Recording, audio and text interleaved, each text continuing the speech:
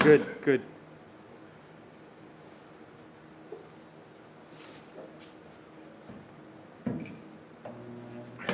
Perfect. How many pins you got? You got enough? Twist the machine sometimes. You got to get contact, you know?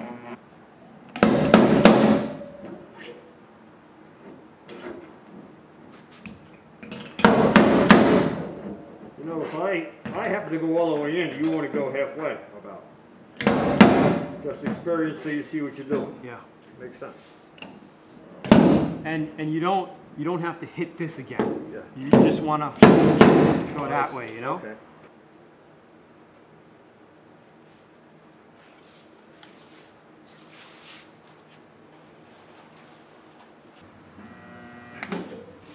Customer doing concrete work.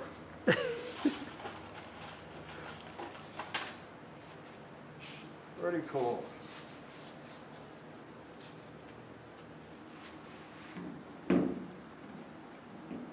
Contact. Twist the machine sometimes and it'll go. Hold the trigger down and twist it while you're holding it down. So, and then it'll grab. Yeah. These little dots here, you want them there? Not for now, no. Just do the big ones. 3 more. I need 1 more.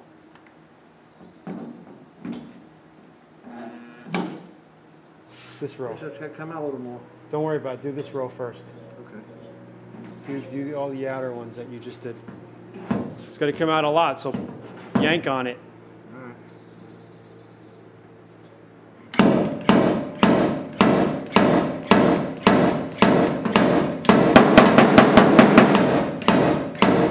Good. Next one. So if you watch him yanking on it, he's not pulling hard enough. You have to really whack it back to pull the dent out. Just be sure. Nice. Good. Do these two. You know, you got to remember, this is his first time doing this. He's never touched one of these before. Good. Nice. Looking good. Looking good. I say we could weld another one like right in here. Okay. And then we'll do these a little bit more. All right.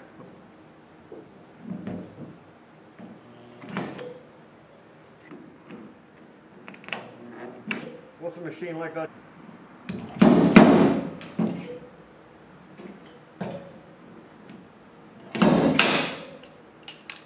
I bought a calculator, the first calculator that had the tape on it when they first came out. $750 because I wanted it. Now you buy them what, for $29? Unbelievable. Just like I was one of the fortunate ones that bought the first mobile phone. It's $5,200. Oh my God. The one you carry around in the box. Unreal. Hold your ears, Maya.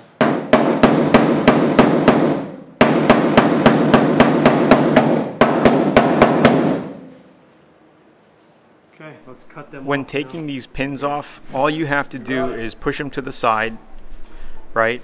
Get your dikes, put your dikes around the very tip of that thing and twist it. Okay, there's no need to yank on it or pull it. Gary here, my godfather's not used to this, but all you really have to do is just twist it and it'll come right off very, very easily.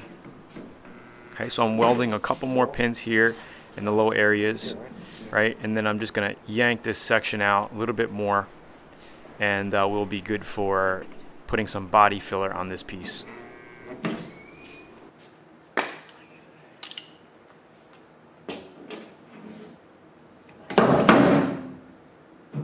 Looks pretty good.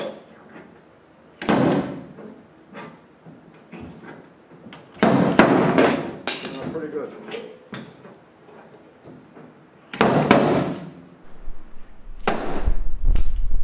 And what I'm doing here is knocking the high areas down, right? Because every time you make a dent, you're gonna have a high area around the outer area of the dent, right? So you wanna whack that down.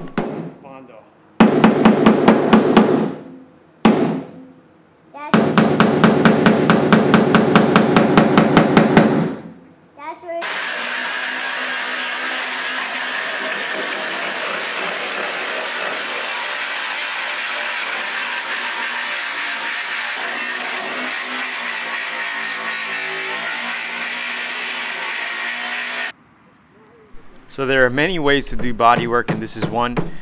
You could use a tree, you can use an I-beam in your shop to put a come along around and then pull it out, because you need pressure to pull out sometimes. And then what we're doing here is just hitting the high area down while we have that pressure of pulling out. Okay, once that's done, then we grind up a little bit more, and then we could lay our body filler on top of that. Keep cranking. I don't want to pull it out.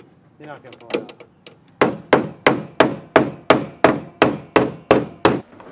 Alright, I'm putting a hammer in the back of the section here to flatten it out, right? Because the come along did a little bit of damage to that hole there, pulling it out. All we're doing is just bending it back together and working from there. Now we're going to grind out the little paint areas in the back there, and we're going to weld a couple more pins, pull those areas out, and hit the high spots down as well.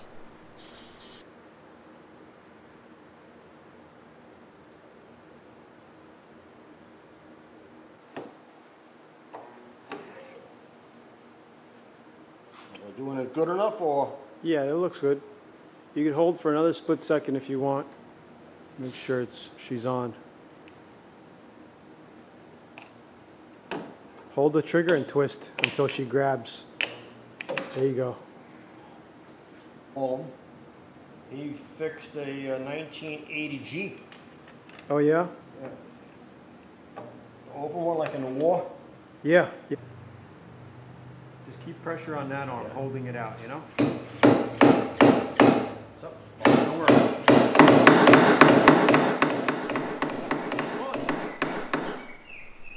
Sometimes it's good to have an extra hand while somebody's yanking it out. You got somebody hitting down the high spots, but you could usually do it by yourself, but it does help with an extra hand. Like what we're doing right here. Ready? Yep. Go. Okay. Ready? Yep. Watch it out. Looks pretty good to me. Yeah, it's close enough. The rest will build out with Bondo. We're gonna grind. Yeah, we can. Yeah, quick. If you notice how easy it comes off just by twisting. You see that? It comes off really easy.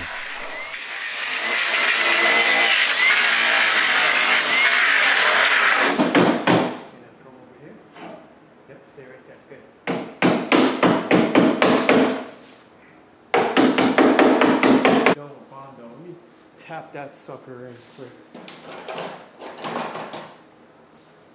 All I'm doing is using a screwdriver to kind of get that ridge back in there. And then we're going to shape the rest with Bondo body filler. Okay, so this is pretty much pulled out. Our grill lines up nice. The only thing we got to do now is Bondo it and shape it to fit the grill. The amount of time it took us so far is less than 2 hours. Do you know what time it was when we... Because double it up and then put one below it single.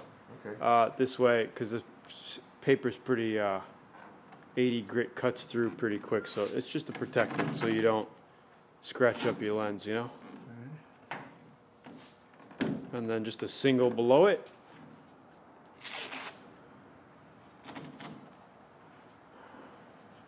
All we want to do is scuff around here with about 80 grit so our filler blends into the whole panel, okay? Fine.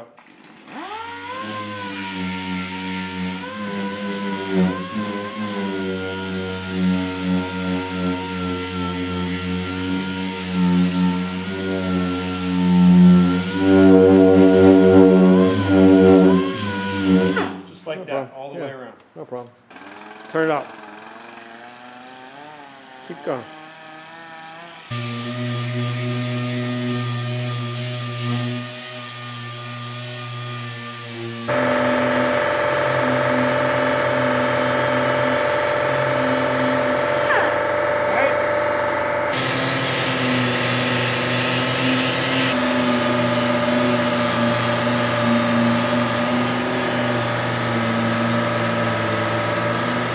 good.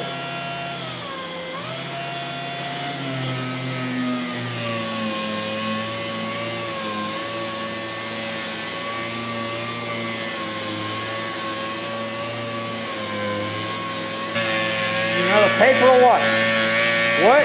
Need more sandpaper? No, not now. That's good. When you have a new can of Bondo, you always want to mix it up quickly, because sometimes you're going to have a piece of glaze on there that you want to mix in to the body filler, right? And before you lay your filler, you want to make sure you blow off all of the damaged areas, all the sand, Don't be shy. Just pull everything. You want to blow it all off. This way it's nice and clean so you can lay your body filler.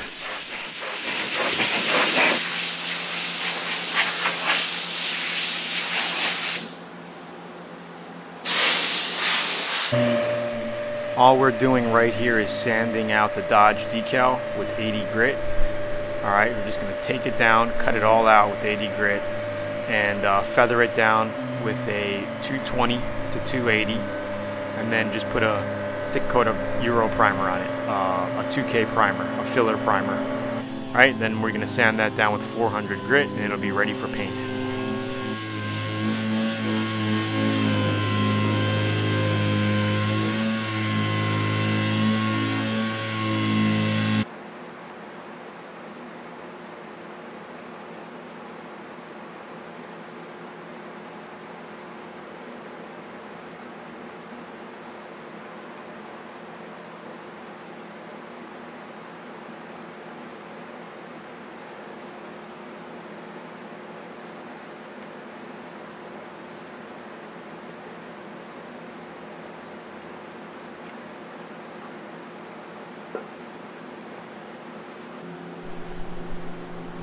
Alright, so mixing your body filler. Now, as my dad always said, for every golf ball size of body filler that you use, you want to put about 6 to 8 drops of hardener. Okay, I've been, doing this for so long that I could just eyeball it just like that, with, putting a couple lines down. And it also, you could also tell if you put too much or too little by the color, right? You want to get a nice medium blue like the way you see here.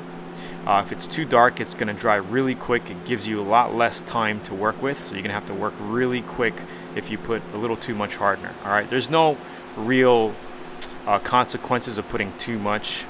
Too little, you can have a problem, because the Bondo could take a lot longer to dry, and sometimes if you really put not enough, it's going to be sticky and it won't dry. You're going to have to just scrape it off with a putty knife or something and start all over again, put new filler, put new hardener on it.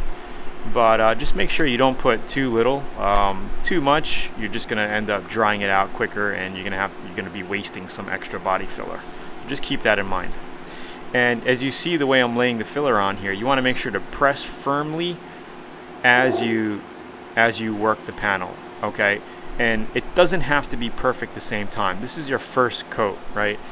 You just want to try to get it, just fill the dent up. You can see here, I'm not even worried about the crease of the line on that bottom part. We're gonna sand the crease out later and actually make the crease. Okay, so you can see here the way I'm doing it. It's a rough draft. You just want to fill it up, and we could always shape it with the rasp. And in the next video, that's what we're gonna do. I'm gonna show you how to shape it with the rasp. It cuts down on your sanding time. Some people like to use the rasp, some people don't. It's basically the cheese grater looking thing, okay? So you shave it down a lot quicker, cuts down time, so you don't have to sand as much with 80 grit or 40 grit, whatever you're doing. Some people like to just sand, right? They're afraid of using the rasp. But, it doesn't matter how you want to do it. Just get it close to the outer shape of the panel as possible. To original, you know what I mean, and then work it from there. And Bondo, it could take 2, 3, 4 shots. If it's a small dent, maybe you'll probably get it done in one shot, maybe 2 shots. Yep. Sometimes it could take as much as 4 or 5 passes, over and over. Repeat the process to get it done.